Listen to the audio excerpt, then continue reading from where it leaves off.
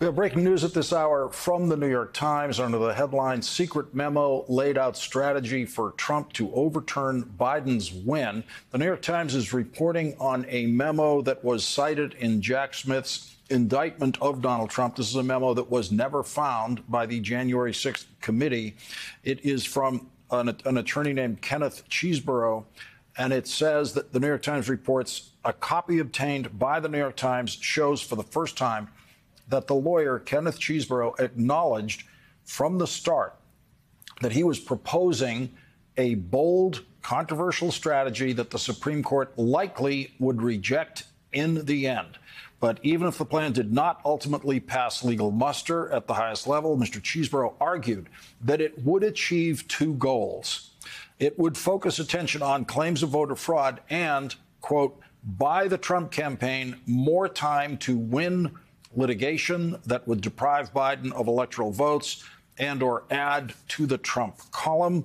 Mr. Chesebro cited writings by a Harvard Law professor, Laurence Tribe, to bolster his argument that the deadlines and procedures in the Electoral Count Act are unconstitutional and that state electoral votes need not be finalized until Congress's certification on January 6th.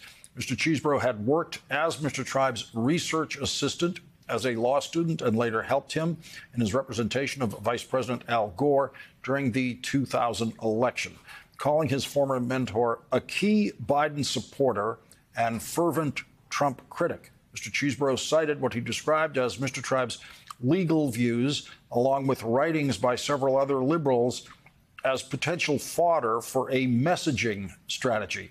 It would be the height of hypocrisy for Democrats to resist January 6th as the real deadline or to suggest that Trump and Pence would be doing anything particularly controversial. He wrote, joining us now is Professor Laurence Tribe, who has taught constitutional law at Harvard Law School for 5 decades. Professor Tribe, you're right in the middle of tonight's breaking news story by the New York Times, which I know you've had time to read. What is your reaction to what you've discovered about yourself in this memo that the Times is just reporting on? Well, I have to say I didn't recognize myself, and I haven't often been fodder for anything. What Ken Chesebro did was take stuff that I had said in the year 2000 about Florida, and that Florida law didn't set a deadline just before midnight December 12, but allowed counting all the way up until January 6th, the date of the joint session, and in fact, maybe even beyond. That was about Florida law. Remember, Tim Russert said that the 2000 election all came down to Florida, Florida, Florida. Well, this was not Florida, Florida, Florida. It was Wisconsin, Georgia, Pennsylvania, a number of other states. I never said anything remotely like what Mr. Chesebro cut and pasted some of my words to make it sound like I had said. I never said or suggested or would even be caught dead thinking that Congress didn't have power through the Electoral Count Act to dictate how the process is supposed to be conducted on January 6th. So he was scouting around.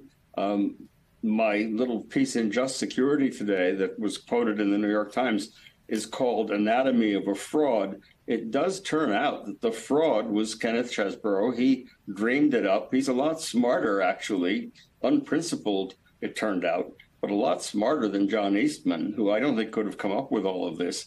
Basically, he plotted how to take a little snippet here and a little snippet there, and through a kind of recombinant DNA, made up a bunch of non-law, which would not only be rejected by the Supreme Court 9-0, but just made no sense at all.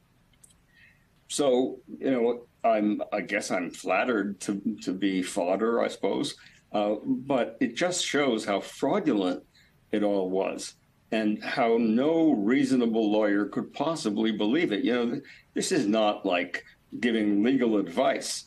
Lawyers can give advice, but when lawyers help to build a machine to tear down the republic and the government and to prevent the transition of power by, among other things, making factually false statements. A lot of statements in that memo, the newly discovered one, and in one that had also featured in the indictment, a memo that Chesebro wrote on November 16th, when it had become clear that even the lawyers for Trump said that they had lost Arizona and therefore by their own count they'd lost the election. In the November 16th memo, he had laid out all of the groundwork for this elaborate plot to use phony electors, meeting in places that were not legal to meet, signing certificates that were fraudulent. The whole thing was factually false and legally inventive, but completely empty. That's what the House of Cards is all about, and we almost lost our republic over it. Thank God for people like Mike Ludwig, who persuaded the vice president that he couldn't go along with the plot. Your former student, Mr. Chesebro, is listed as a co-conspirator, not by name, in Jack Smith's indictment, and he says when he's offering this, I don't want to call it a legal opinion, when he's offering this tactic, he says, of course, the Supreme Court will knock it down. The Supreme Court will not uphold it, but it will buy us time. Now, right. That is not that is a political tactician's advice. That is not a lawyer's advice. That's right. He basically said we can buy time. And what is it time for?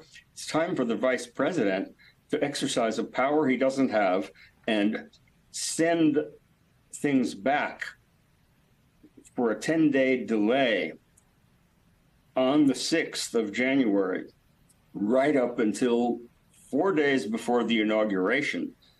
Send them back so the state legislatures can exercise some magical power, regardless of what Congress says, regardless of the slates that had already been certified by the governor, to name new slates. That is basically buy time to make the coup work, buy time so that perhaps with the violent pressure that we put on Mike Pence with that hangman's noose hanging there, buy time so that we can pressure Pence to violate the Constitution. It's really staggering. And the people like my friend and colleague Jack Goldsmith who say, oh, it's not a good idea to bring this indictment, it's very difficult. I couldn't agree more with Neil Katyal that for this indictment not to have been brought would really be to give up on the democratic experiment for good.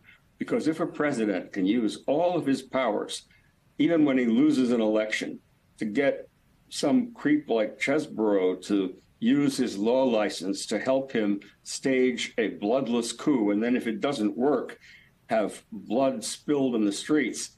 If that's our fate, then we are not going to be able to have a self-governing life. We will be living under tyranny, and I don't want to live under a tyranny. I don't think any of your viewers do. If Mr. Chesebro testifies in this case or becomes a criminal defendant at some point in this case, and if Jack Smith wants your testimony in this case in relation to that memo that you are cited in, would you testify in this case? Would you comply with that? Of course, I would comply with any subpoena, any request to testify. The reason I wrote the piece that I did in Just Security was that I thought all of us as citizens who have any information relevant to these charges have a duty to come forward and present it. And that's exactly what I did. I would be honored to say it under oath. I want to go to one piece, the sort of shortest version of the Trump criminal defense. We'll listen to it now, presented by John Lauro, the First Amendment defense. Let's listen to this. Every single thing that President Trump is being prosecuted for involved aspirational asks, asking state legislatures, asking state governors, asking state electoral officials to do the right thing. In fact, even asking Vice President Pence was protected by free speech. None of that is illegal. Professor Tribe, your reaction to that? It's hard to know where to start. I mean, that might work with some of the base listening, you know, because words were used when Mr. Raffensperger was told, just find me 11,780 votes, or maybe you'll be prosecuted. That's an ask. Give me your money or I'll shoot you. I guess that's aspirational. Please give me your money or I'll shoot you.